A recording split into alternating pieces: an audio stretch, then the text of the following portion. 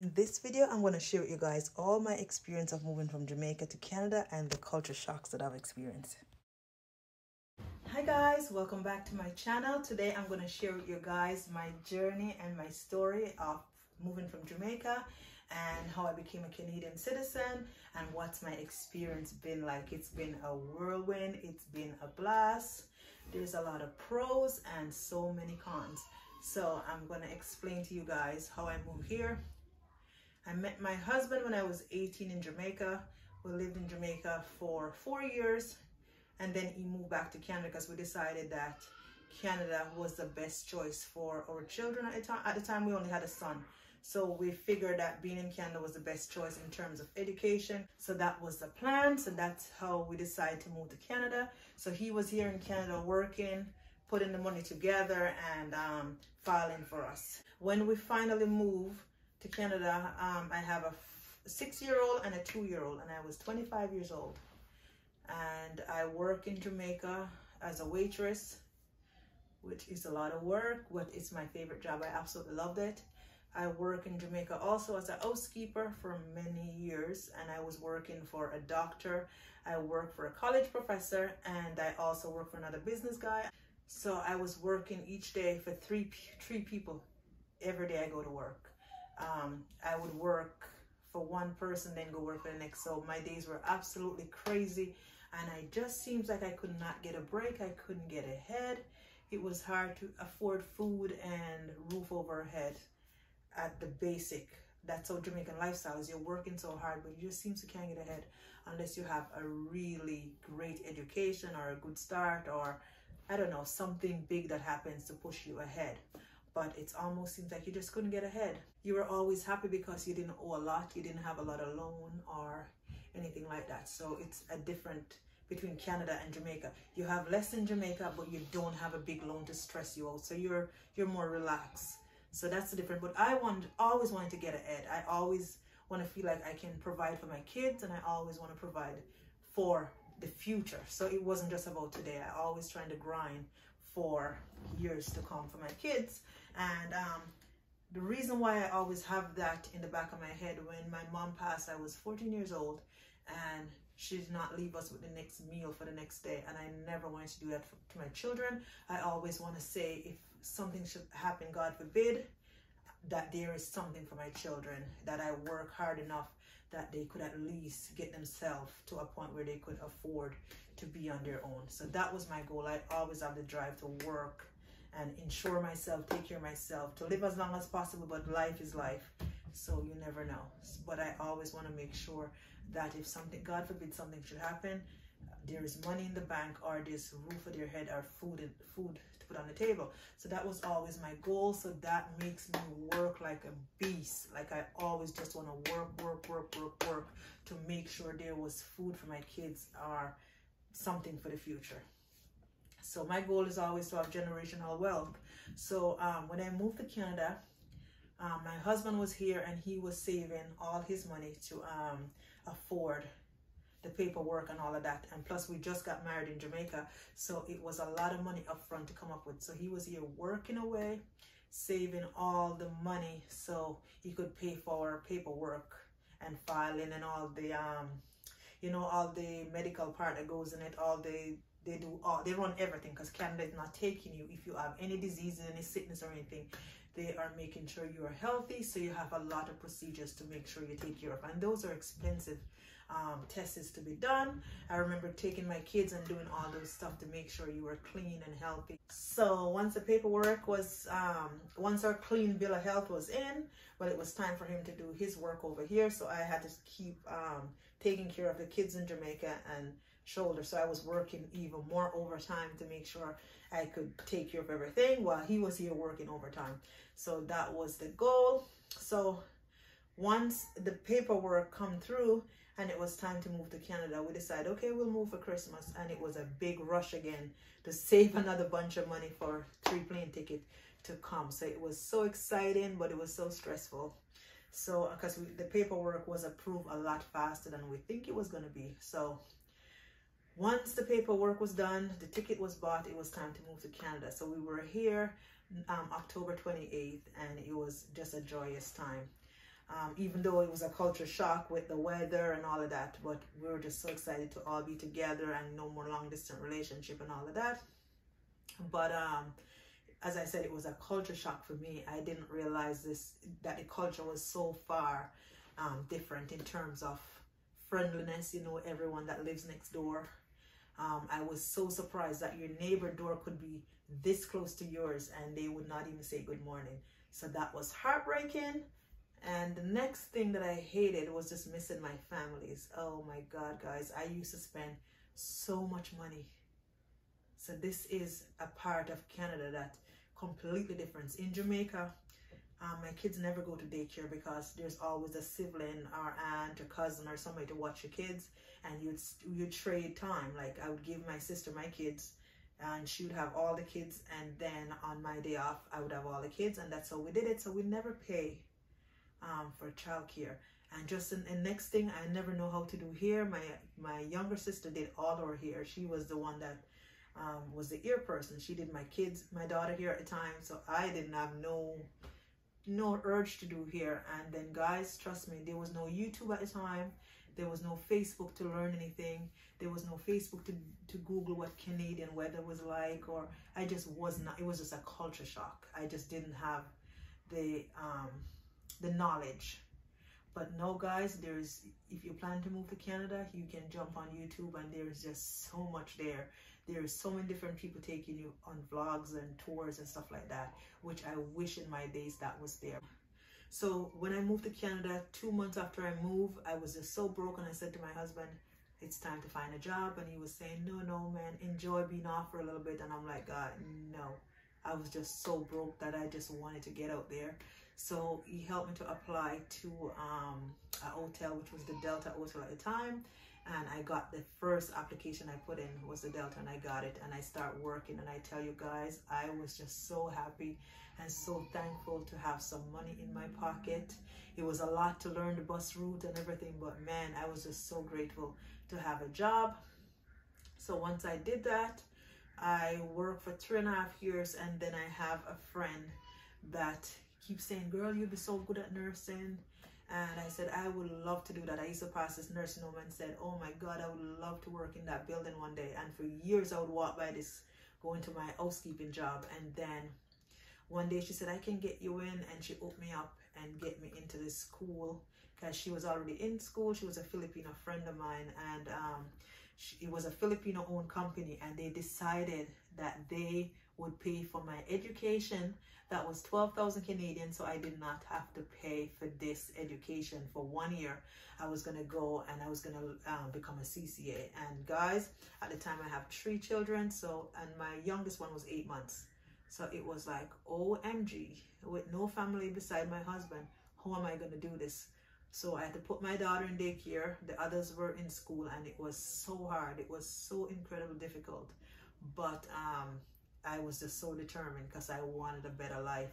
Because at this point, I worked 3 years into the Delta, and I tried applying for a car. I was denied. I wanted a home for my kids, and I tried that, and I was denied the first try. So I'm like, God, everybody always said you need to work more and you need to build your credit. So I had no credit, so I didn't have bad credit, but having no credit was like having bad credit. And I figured, my gosh, I need to build that up. So once I started school, it was like, okay, this is gonna pay me almost double what I was making. I was making 11 something an hour, $11.12 or something like that. But working in the nursing home would provide me, I think it was 18 something starting, I can't remember. But either way, it was like $18. So it was a big bump in pay for me. Plus, I wouldn't have to do the cleaning job anymore. And it's a dream that I had, because I took care of my mom for 3 years when she had cancer. So it was just something that I feel like, oh my God, it was just so cool to be there, and I wanted to do it for somebody else. So it was always in the back of my head to become a nurse's aide or something, but just didn't know how to do it. So when I finally started doing it, I was working 5 days a week for a full year, and then going to school for 2 days, Monday to Friday. And then I go to school Tuesday and Thursdays, and then work all the other days. And I tell you, I was so exhausted, so drained, but in the back of my head, it was like a smile on my face every day. I wake up just to say, God, it's one step closer. And it's just the joy of knowing that when I was done, I wouldn't have a student loan, and I was going to have an education, because I just came straight out of high school. And I worked during high school. It was just so stressful caring for two sisters during high school as well, with an older sister. So it was a lot jam-packed. So it was a lot. So I didn't really have a good high school experience in terms of working, going to school, working, going to school. And I had the responsibility to care for two younger sisters because my mom had passed. And my older sister was caring for me, and then I take my two younger sister in. So it was a lot of work. And she always reminded me, girl, you got to put a lot of time in, because she wanted my younger sisters to stay with their dad, but I didn't like the way they were living. So I decided to take them to Montego Bay, and it was on my responsibility to make sure that they had a place. So I start working a full-time job while going to school in Jamaica. I know my story may be all over the place, but if you don't understand anything, ask and I will gladly tell you.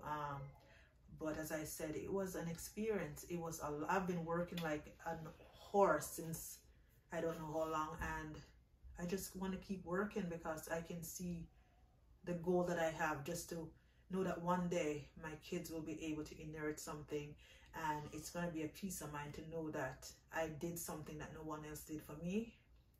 So once I was going to work, once I was done a few module in the book, did a few clinical in the nursing home, then I could start working.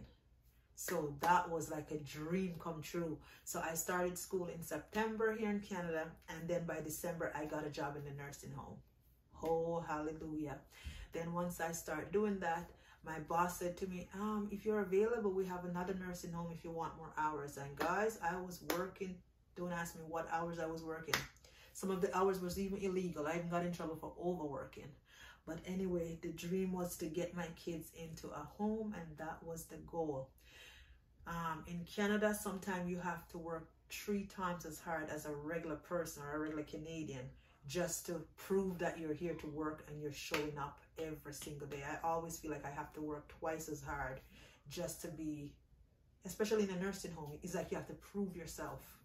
So in Canada, you work a lot harder, but you can actually see what you're doing and see where you get into. Versus in Jamaica, you're working hard, but I feel like I'm still stuck in the same situation while my kids are going to good school here, right? And so that was just very filling. And also knowing that I was going to school and getting an education, it was like a dream come true. So it was very hard in one hand, but a double whammy in the other, that something good was happening. So once I graduated school, my whole goal was to get a vehicle. So by then I was working at a nursing home, I would say probably around 6 months. And I applied for a car, and they didn't call me back, and I was devastated. So then I applied for a car the next day again, another place. And then I was on my way to work, and they called me. I was at the bus stop. It was the best feeling in the entire world to get a call that I was approved for my vehicle. So just imagine I was taking the bus every day, cold, warm, whatever weather, because here in Canada, guys, I'm telling you, it gets cold. So when I get the call to be able to just jump in my vehicle and get to work, it was like a dream come true. So our commute is now like a 10-minute commute to work. So it was like a step up. And then the next goal was to get that home for my children, because at the time I have 4 kids in a room. I have a stepson, my son, and my 2 daughters, and I wanted that gone. But I did not want to rent a more expensive place. So the goal was just to buy a house. So on my first try, I got denied, but then I asked, what did I need to do? And I met this broker that told me step by step. I probably put his name in my video somewhere because he was absolutely amazing. That's a matter of fact, I'll just link the video that I did on how to buy a house step by step. He was the one who told me step by step how to build my credit. My God, he was a godsend.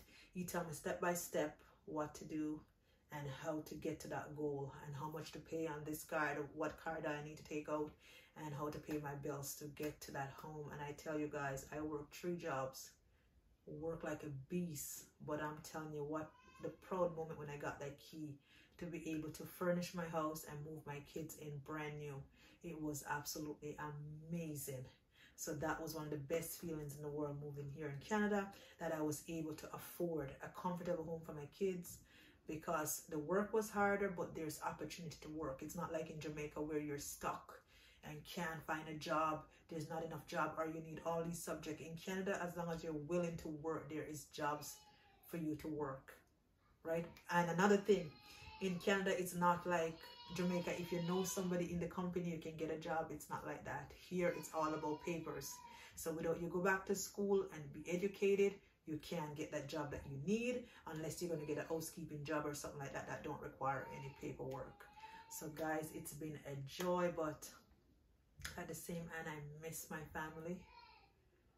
I miss my family, but the only regret I have is that I did not apply for my sibling from Jamaica before I bought a house, because I've applied many a times, and each time I apply, I didn't have enough money in the bank.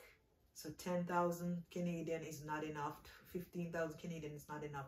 You need a lot of money. I've gotten approval from Canada before, and then Jamaica denied my sister to come here because she didn't have the babysitting course, because I applied to her to come up as a babysitter. So that's my only regret, because I said I was going to give you guys all my pros and cons, and that was one of the saddest things, that I couldn't apply for my sister. For Canada approve her, but in Jamaica they deny her, saying that she needed to go back to school. And unfortunately, they don't give you they don't keep that paperwork on file until you get that paper for the babysitting course that you need. You'd have to start all over again. So all that $1,000 that you pay for the labor job market opinion, that's gone. So it was a lot of money spending and not being able to get a family member here. I've tried so many times. So that's the hardest part about being in Canada, is that you don't have your family around, so you pay out of pocket for everything. So you don't have Nadine next door to pick up the kids after school, so you're going to pay $10 per child. That's what I used to pay. I don't know what it is now. So I used to pay $10 for my older boy and $10 for the other girl after school every day. So that's $20. And to go to daycare, way back then, it was $7.33 per month for each child. So I pay out of pocket like crazy. Where if you're in Jamaica, you'd have family help you out. So that's the difference. But at the same time, guys, it is the land of opportunity in terms of working hard and just being able to provide for your family. That's the best part about it. It's not like you want to work but don't have the opportunity to work. How humble you have to be, and how willing you have to be to submerge yourself into the culture. You have to be able to come here and just put your mind and heart and soul into it. That's the only way you're going to be able to enjoy your time here, is by just be everything you can and just submerge yourself into the culture. And then, as I said, I've been in Nova Scotia. I've never lived anywhere else. I've visited Toronto, Montreal and stuff like that, but I've been in Nova Scotia and I wouldn't change it. It's just been amazing. But I want to break it down all together, what my journey was like coming here in terms of paperwork. From the paperwork point of view, I will break that down for you guys. But guys, it's been a journey. It's been a lot of ups and downs, but it's so worth it. I miss my family. I miss the food. I miss my culture back home. I miss all of that. But the biggest thing, I just miss my family to pieces. And then the hardest part was being here and lose a sister. I lost a sister that was home. She was only 29 years old, that passed away while having her baby. So that was the hardest thing. I get to go home. I went home with my husband for the funeral, but that was it. I just get home for a few days and I had to be back to work. So I'm grateful that I was able to go home, but it's still heartbreaking to not be able to be home and be with my family through that, like be there. Even when she was sick in the hospital, that was just the toughest time being in Canada. It's just being away from your family when something big like that happened. But guys, if you get the opportunity to come here, don't deny it, don't reject it. Come over, see for yourself. And next thing I gotta say, guys, when you are in Jamaica and somebody sent you something, be incredible, appreciative, be grateful, because I'm telling you, that cold weather to go out there and work, and half the time you do not have the money for your own family and you send it back when I said your family, your immediate family, and you're sending back to extended.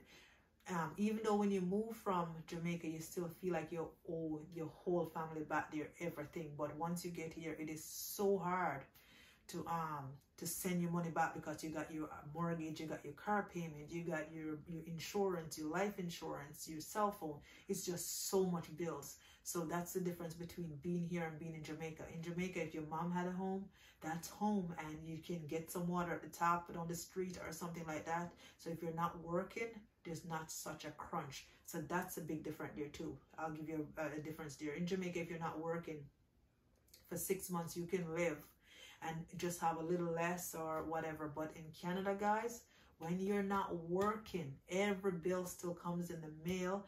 All of those checks keep going out. So if the money is not in the bank, them checks are bounced. So now you got a late fee on top of late fee on top of late fee, and plus your credit is going down the toilet. So I'm telling you guys, it's not easy over here. So when somebody give you $50, you better just appreciate it, because the hours that they had to put in for that $50, you have no idea. It's a hard grind here. But guys, I don't want to bore you guys with all the bad stuff. I'm just going to tell you guys, it's been a wonderful experience in terms of raising my kids here. I have one son that's in university now, and I have a daughter that's going to graduate high school next year. So I have 21, 17, 13, 4, and a 1-year-old. So guys, they're widely spread, but I wouldn't trade it for the world. So as I said, education is key here, and it's really good. Like my 17-year-old, she's going to school for French, and she's doing just exceptional. So as I said, the opportunity is endless if you're willing to put the work in. So you might have to work 3 times as hard or twice as hard, but at the same time, you can get to that goal that you want to get at. COVID had set me back a bit, but man, I'm alive. I'm grateful. I'm healthy. And I have my YouTube channel. I have my YouTube family. Man, guys, I appreciate you so much for supporting me. I'm just so thankful. I think COVID did a lot to just make me appreciate everything in a new light. Because you've seen how delicate life is. Not just COVID. I lost my first husband to a heart attack at 46. So, I was only 33 at the time. So it makes me appreciate life. So when I tell you guys I appreciate every moment, you better believe me, because I know you don't get to live twice. You just have one life. So just appreciate your life. Be grateful. Be thankful for the small stuff. You want more. Don't complain that you don't have the big house until you start appreciating the small house. So just go appreciate, love your family, love what you got. Be grateful, be thankful, be humble. Especially when you're in a foreign country, guys, you gotta be so humble. So humble. So guys, I love you guys. I appreciate you, and thank you so much for watching, and I will see you guys in my next video.